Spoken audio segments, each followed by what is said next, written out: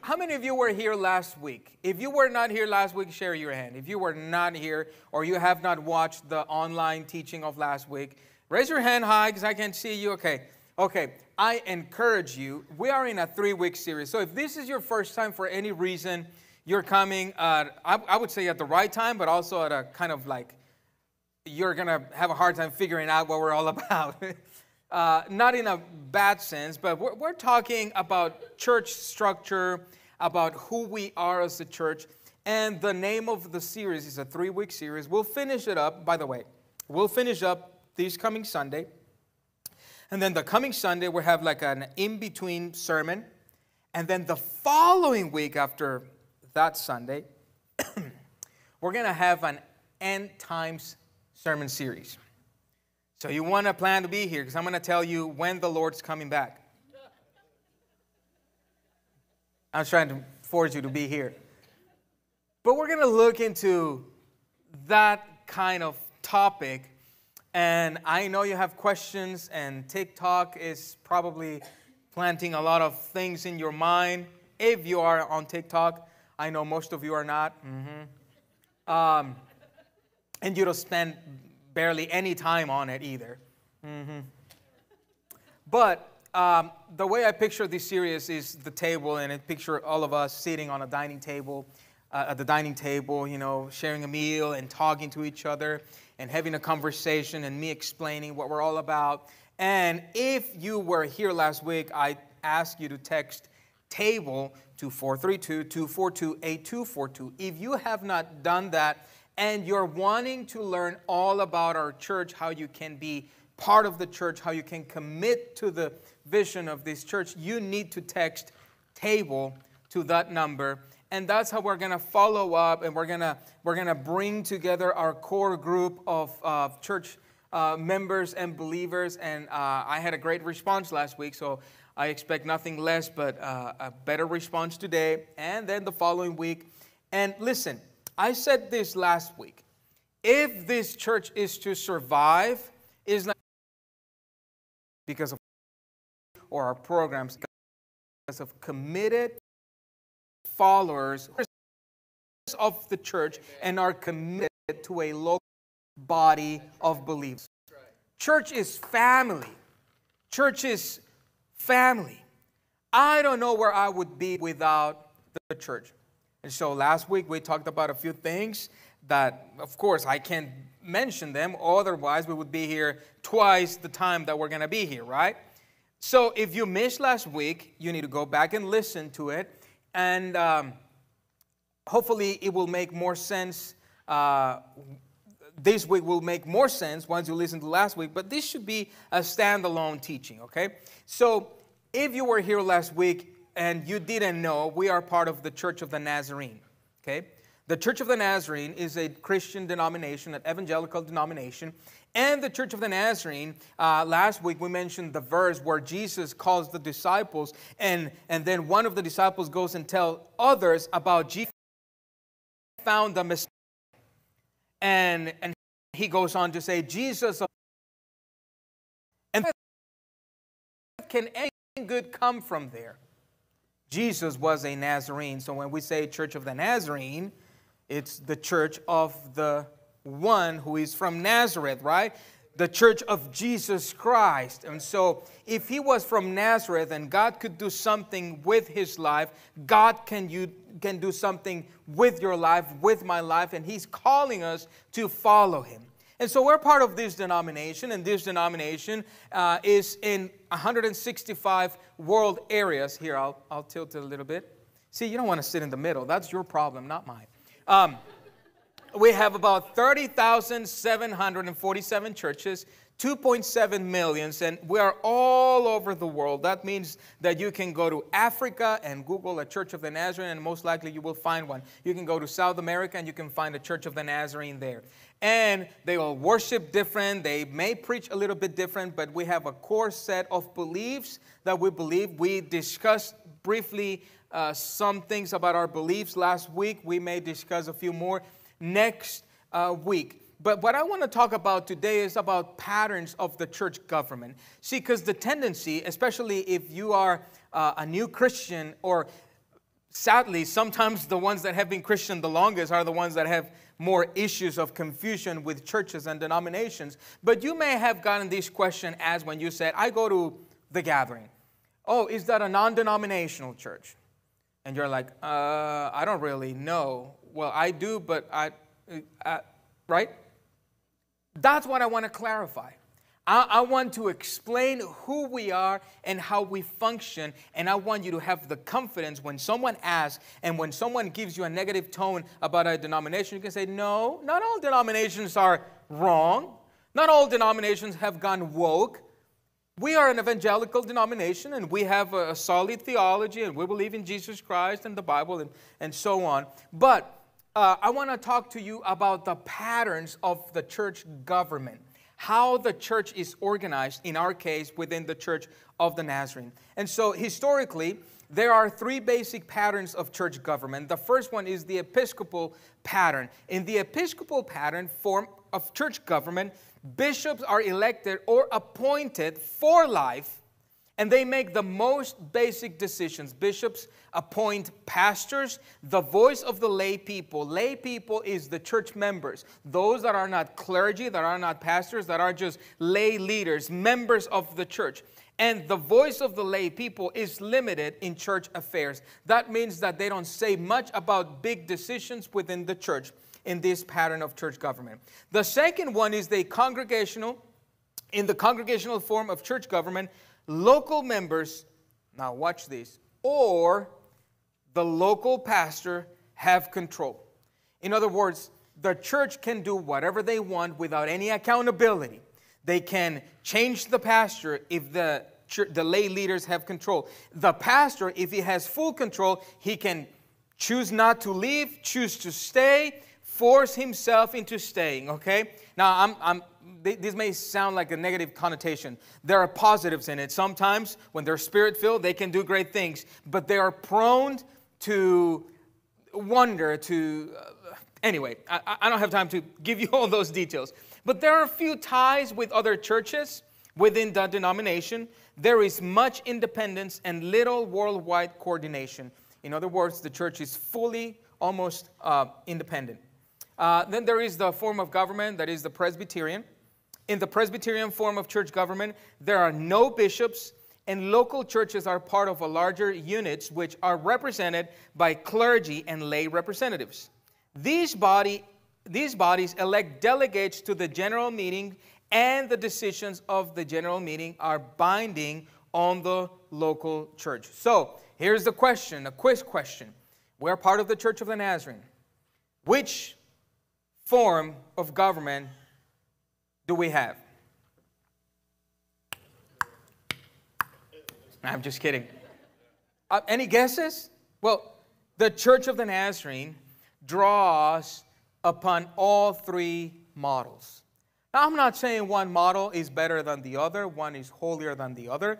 I'm just saying each denomination chooses their own pattern of government based on what they receive from Scripture, what they interpret from Scripture. The Church of the Nazarene draws upon all three models, and I'm just going to tell you how.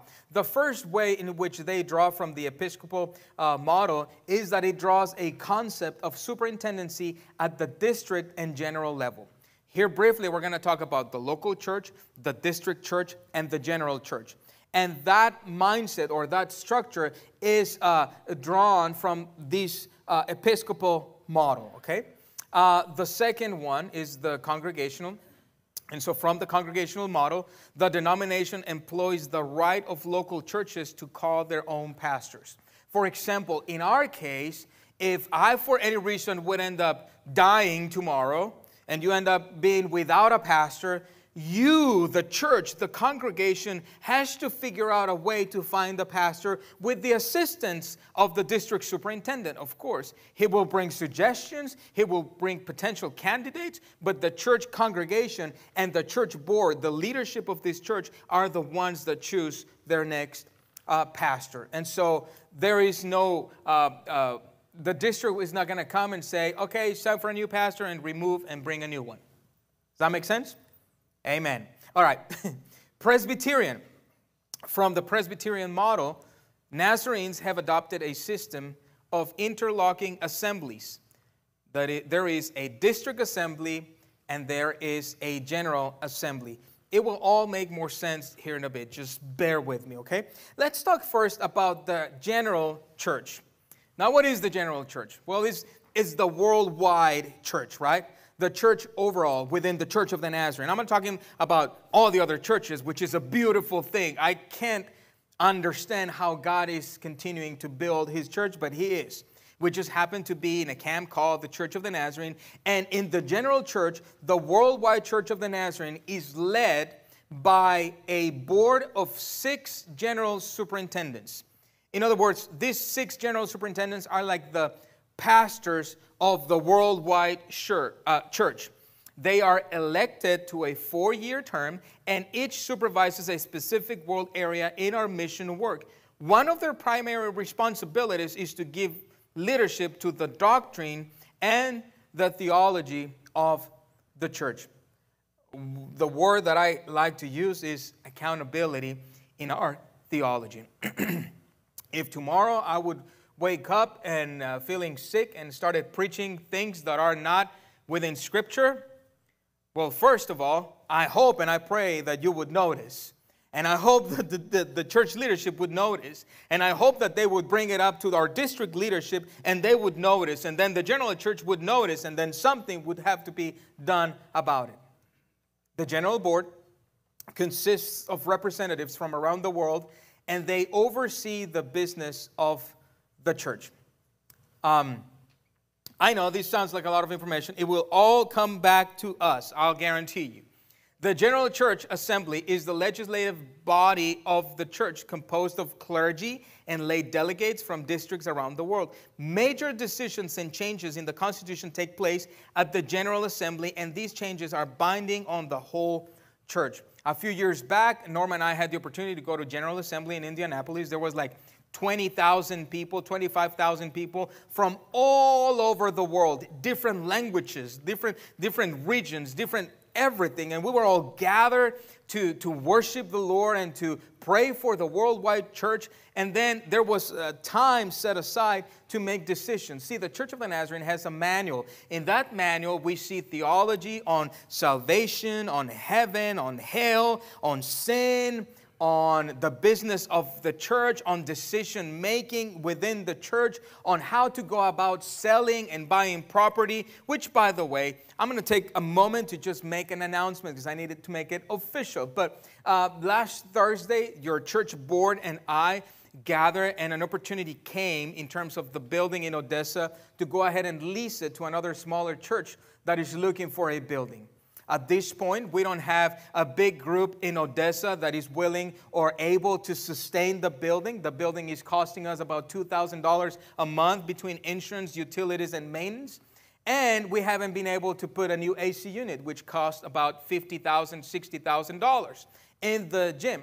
And so we think it's a good opportunity to lease the building and potentially end up selling it. This doesn't mean that what we have sowed in that building is wasted. God has given fruit, and it doesn't mean that tomorrow God cannot provide a new way of continuing to do ministry there.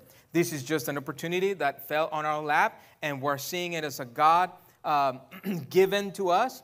And so that decision, I cannot make it on my own. That decision, our board cannot make it on their own.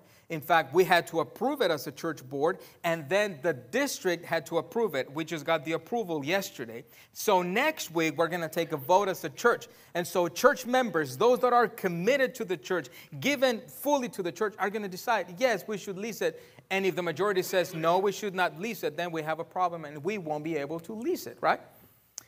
So be praying about that God continue to lead us on that. But all to say that decisions are not made by individuals on their own. There's always accountability. Much of the day-to-day business of the general church occurs at the Global Ministry Center in Kansas. This is where information and resources for districts and churches worldwide are gathered and disseminated. Many different ministries operate from the Global Ministry Center and serve the global church. From that office, funds are given to, for example, Nazarene Compassionate Ministries. Some of you have jumped into sponsoring children. We have a children's sponsorship opportunity in the church app. You can find that. World missions, new church plants, all of that is coordinated there. Because every church, when we receive tithes, about 15% is set aside. And from that 15%, part of it is sent to universities. In our case, it's Southern Nazarene University in Bethany, Oklahoma, to support higher education in the Christian denomination. And then another part is sent to pensions and benefits to support retired ministers and pastors. And then another portion is sent to worldwide missions. If you have children, and if you go to the kids' gathering in the back, we have a big poster board with the map of the world, and there are pins attached to different missionaries from our Church of the Nazarene that are in different areas of the world. Now, we as a church and as a district, we adopt a missionary family, and we're supposed to send encouragement and notes and just be in touch with them. I have to admit, I haven't been the best at doing that, but we're praying how we can do better in that area, okay? So this is the general church. The general church, I'm just going to go quickly through this, has legal and corporate matters of the Global Church of the Nazarene are handled by the General Secretary Operations Officer. The Global Treasury Services, like I said, that's where they keep the funds. They disperse the funds. And then we have the International Board of Education. These oversee our higher education institutions and our seminary institutions that we have around the world. Okay, so that was the general church. Then we have the district church. So the general church covers the whole world, and then the whole world is divided by regions. Our region, of course, is USA and Canada. And in USA and Canada, churches are grouped in districts. Okay? We are part of the South Texas District. So we're part of the South Texas District. Big Spring, now don't question how the lines were drawn. Big Spring is east of us, right? Right? Geography students? Big Spring is part of the West Texas District. But we're in the South Texas District. Don't ask me why. In our district, we have about 100 churches. It's one of the largest districts. Most districts have about 30. We have about 100 churches. Big. That's why our kids camp is big, and our youth camp is big, and man camp is getting kind of bigger. But a district is led by a district superintendent. This district superintendent is kind of like the pastor to the pastors. And he supervises the establishing of new churches, the calling of pastors. Now, notice it says supervises, okay? The calling of pastors, the coordinating of district activities, and gives spiritual guidance and encouragement. I cannot tell you how many times I've felt things, I've heard things, and I'm the type of person that I don't like too much the idea of saying, God told me, but nobody else has confirmed it. Does that make sense? If you're ever in that position where you feel like God is telling you something, but nobody else sees it the way you see it, it's probably not God. I'm just letting you know. Because God will bring confirmation of what He stirs your heart about by provision, but also by voices that are above you and that have some wisdom and maybe even authority above you. So when I ended up, for example, at the gathering, before the gathering, I was part of another small church plant, and I was just serving. I've always wanted to just be behind the scenes. And God has a big sense of humor. Now He's laughing at me. But anyway, but I didn't want to know much. I was just serving. I was comfortable. But then I ended up with leading a small group of people, and then I started calling to the people that I thought we were under. And they were like, no, we're just friends. And I found out that I had no accountability, no authority over me, no one to tell me yes or no or provide guidance or wisdom. And so somehow I ended up with the Church of the Nazarene, and I found out that there's structure and authority. And I've always wanted to have that authority and guidance, because where God guides, He brings confirmation through those that are above you. And so I found comfort in that. When I became the pastor here, I felt completely unqualified, and I still feel unqualified. But at that time, I was not an ordained elder. I had only preached about 3 times in English, and I had no experience in handling church business, church finances, church ministries. I had ideas, and I had the desire, and boy, was I crushed in my dreams when I thought things would be easier than they have been. But by the grace of God, we're still here. You're still here. And let me repeat myself one more time. If this church is to survive, it's not going to be because of me, because of the pastors of this church, or just the leaders of this church, or because of our facility or our programs. If this church is to survive, it's going to be because of committed church members that love Jesus, love God, and love the Father's business, and love the church, and give to the church, and serve the church, and are being the church. So I pray for the church to survive. And so that's the district.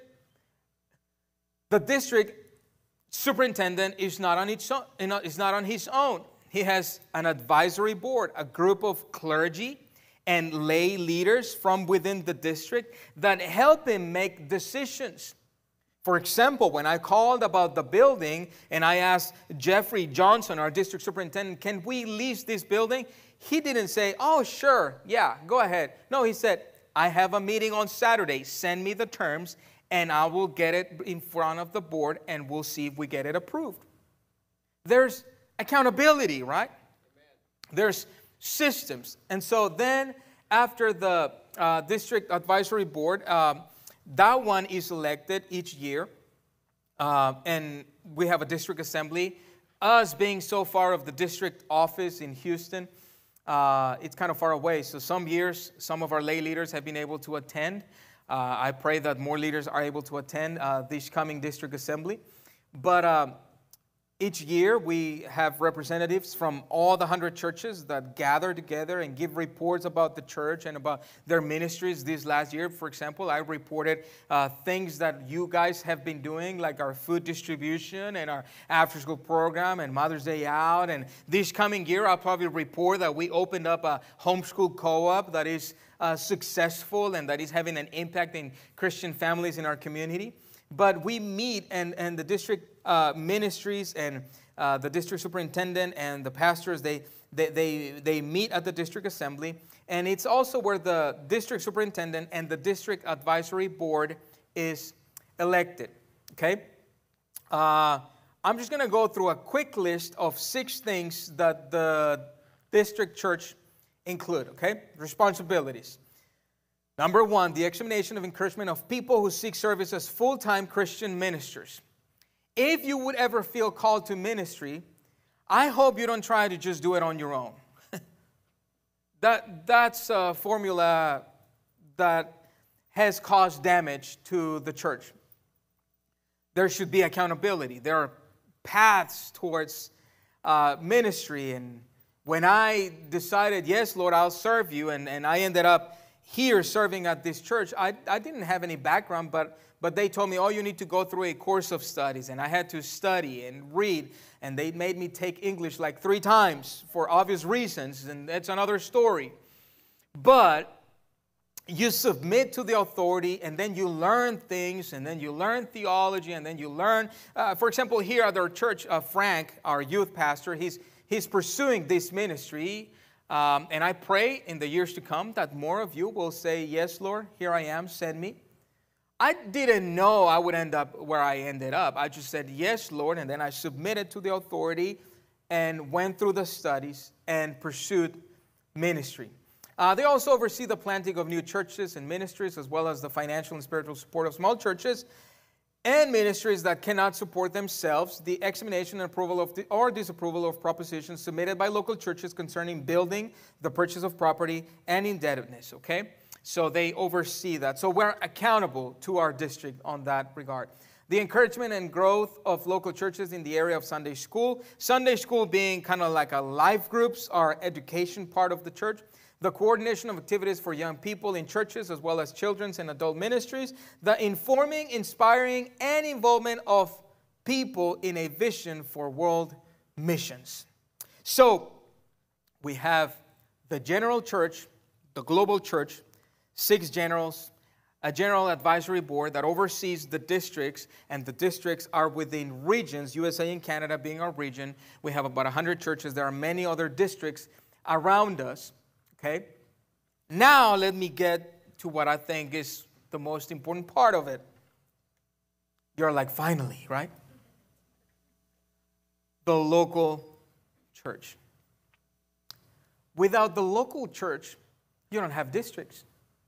Without the local church, you don't have a general church. Without the local church, there's no need for handling world missions, and it would actually be impossible to empower missionaries and plant new churches. The local church is what makes, I believe, God's heart melt. See, Christ gave himself for the church. In fact, in Ephesians, we're told, husbands, love your wives, right? And wives, submit to your husbands, right? And we're called to love our wives. And it says, just as Christ loved the church.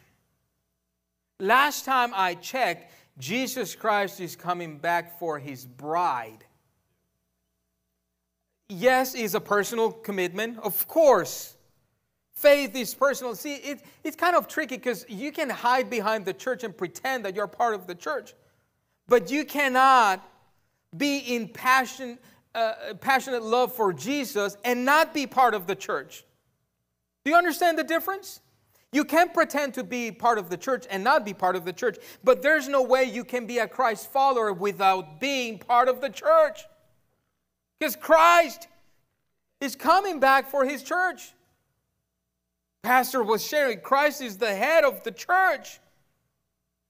And you can say, well, it's between me and God. Or attitudes like, that's why I don't go to church. Well, if you're not part of the church, how can you be connected to the head, as Pastor says? The church is the body of Christ. Now, in the church, and just for the sake of information, the pastor, of course, is the spiritual leader of the local church. He or she is selected by the official members of the local congregation and is periodically presented to the church board in cooperation with the district superintendent for review and evaluation. The pastor is then affirmed by the board or presented to the official members of the congregation for re-election. In other words, I'm not here just because I want to be here. I'm not your pastor just because I want to be your pastor. Although I do want to be your pastor, don't get me wrong.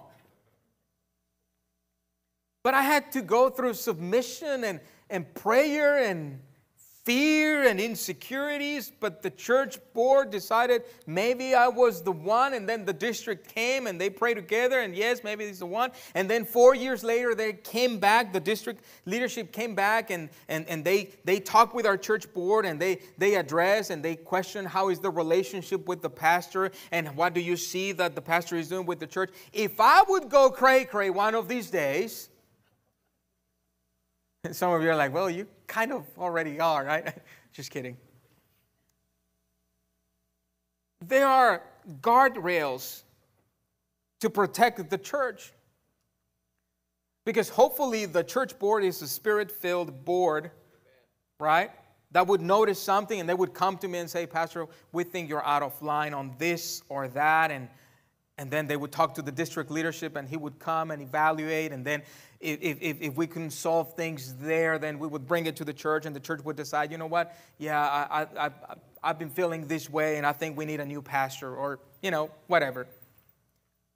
But there is accountability. But see, this is what gets me, though, that it's the sometimes what is expected of our leaders, it's a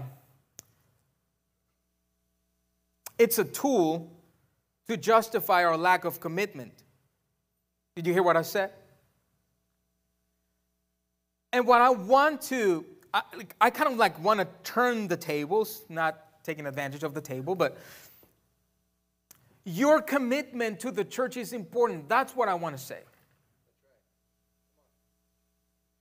You praying every day for your church is important. Don't put it just on me, on Pastor Larry and the worship team. You are the church. There are brothers and sisters around you that need you to pray for them, encourage them, worship with them, grow in faith with them. But we keep thinking about the church as an institution, as an organization, as a club. The church is not that. It's much more than that. I don't know where I would be if it wasn't for the church. My mother took me to the church every week. Would pick me up on Wednesday. I would get home from school and go out to the street to run. And that's why I'm a little darker than most people, because I was out too much.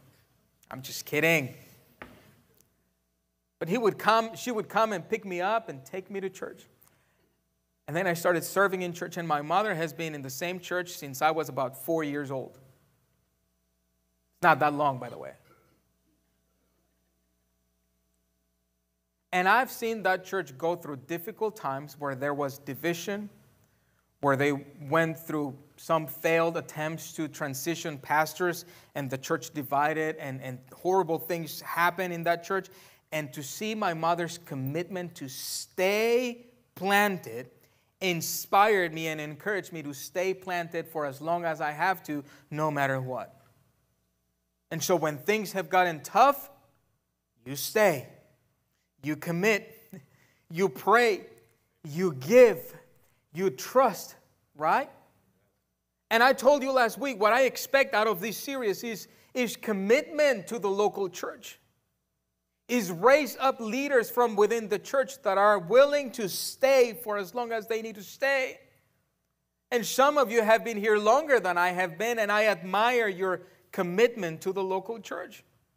And so within the church, we have a church board, and the church board has several responsibilities. The responsibility is to be spiritual leaders and setting the tone to the church in terms of prayer, faith, love, and joy. And the board is not the staff. The board is just a sounding board where we filter through ideas and ministries and finances, and they oversee and they provide insight and guidance. And I'm so thankful that we have a strong board in our church. And so you can come, that way I'll start wrapping things up. And so in all this talk and all this informational session today, we have the general church, we have the district church, and then we have the local church. It's a beautiful thing, guys. When I became part of the staff here, I didn't know I would end up leading the church as the lead pastor. I had absolutely no experience. I never inquired about it. I never looked for it. In fact, let me tell you just a personal story. When I was about 12, 13 years old, I went to this youth prayer meeting. It was an all-night meeting. And there was a time where I kneeled down in front of the altar and we were just praying. And I haven't had that experience, I think, again, at least in that specific way, but I just remembered God just taking a hold of my heart in a way that was undeniable. And I told God that day, I said, I'll serve you for the rest of my life, no matter where and no matter how. And since then, several things unfolded. I thought I was going to be a musician, a Christian musician. In fact, that's one of the reasons I moved to Midland. Then I washed cars for about 7 years in a mobile car wash because I wanted to have flexibility and freedom to serve the church wherever the church needed me. I have only applied for a job in my life once, actually twice. The first time was at Best Buy because my pressure washer broke. But since I requested to have Sundays off, they didn't give me the job. The second time was at a restaurant, at a Mexican restaurant, because my pressure washer broke. And I worked there for 5 hours and went crazy with how similar all the Mexican plates look. So I quit, called my brother. He lent me like $500 to buy another pressure washer and kept washing cars. And I remember being washing cars and thinking, God, is this why you brought me here to Midland? Because I'm willing to do whatever you tell me. I'm serving the church. I love the church. But I just want, if this is it, that's fine. Little did I know, right, that everything works for the good of those who love Him. So here we are. I don't even know how many years later. And I was given the opportunity 12 years ago, or how long ago? 13? About 12 years ago, to have a front row seat at how God can transform lives, at how God supplies for the needs of His church. Guys, I didn't know that even though it's all by faith. See, we don't know how much money is going to come into the church this week or this month, but we know how much we need to pay for insurance. Insurance is about $4,000 a month. We know the utility, but I have a front row seat, and I've seen how God has provided. Now, the church raises funds in different ways, of course, and one of the ways that I thought it would be beneficial is let's open an after-school program. It will bless the church. We can hire some staff that can have double duties, and over the years, it's been challenging because it has to be state licensed, and we have to go through all those things. I'm extremely grateful for my wife, Norma, that put her name on that thing to be able to get it certified and state licensed. And 3 or 4 years ago, through that program, we had access to a grant that gave us enough money to recarpet and repaint the interior building. I mean, that was a lot of money. And, my thinking is like, man, God, you have a way of providing. And then the church also raises funds through special offerings, right? Sometimes you give, like right now for the remodel of the exterior, we're almost done with it. Different ways. I think the most important piece of the church is the members. See, the members of the church are the official church body and family.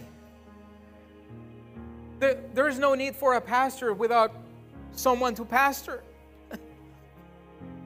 As members, they take responsibility for being the church and for doing the ministry of the church. My goal is that I can equip you to be the church. And I am super thankful. Listen, for different reasons, I haven't been able to be at the food distribution for the last, 6 months maybe.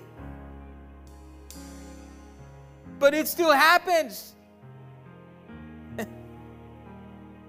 We have an amazing team of volunteers and parents that teach their children, and believe me, sometimes it's hard to make you serve.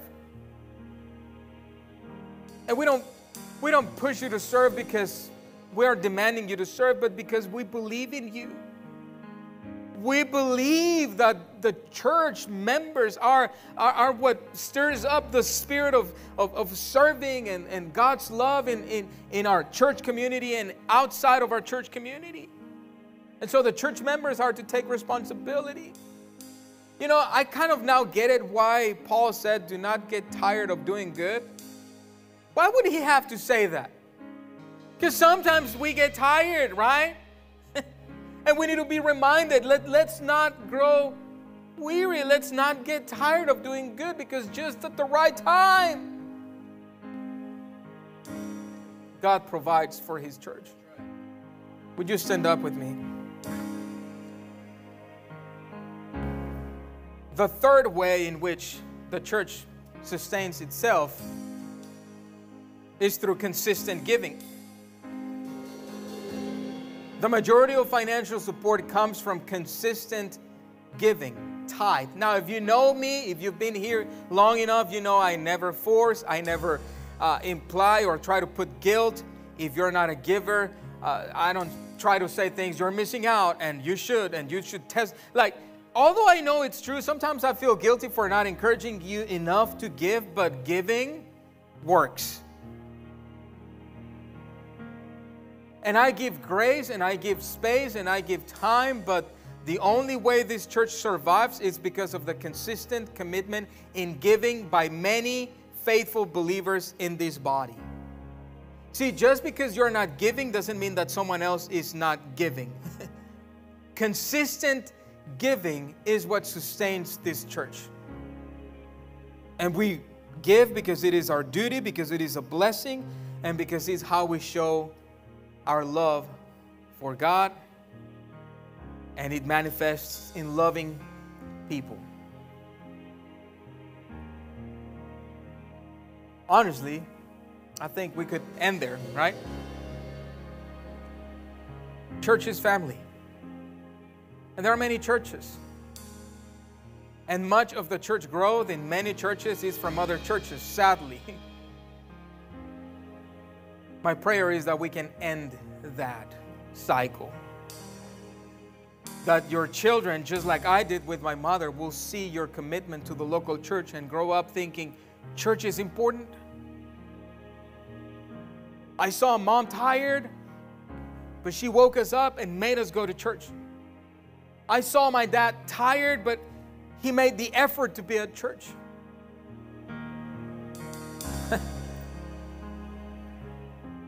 Father God, it is my prayer, Lord, that you will continue to sustain your church by your grace, with your love, with your mercy. Father, I pray that as we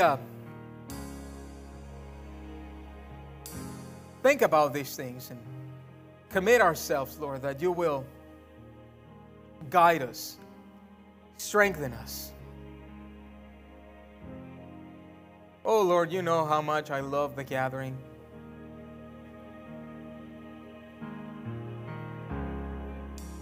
But it doesn't compare to how much you love the gathering.